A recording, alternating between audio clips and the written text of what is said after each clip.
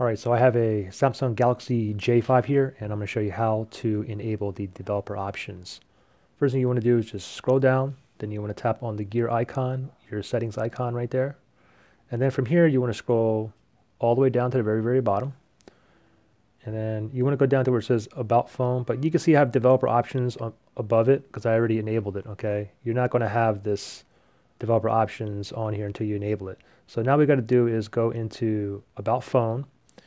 And then from here, you guys should have something called build number. If you don't see build number in here, then go ahead and tap on software info.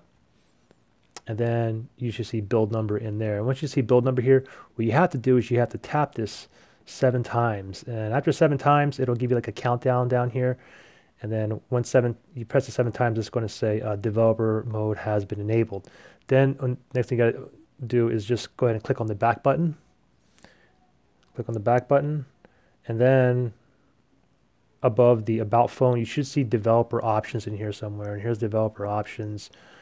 And I can like turn developer options on. Of course, most of you probably want to put on USB debugging mode, which is right here. You can just simply pop that USB debugging mode on. And pretty simple. If you guys still need help or anything or assistance, just comment below. And if you guys subscribe, share, like, I appreciate it. Thanks for watching.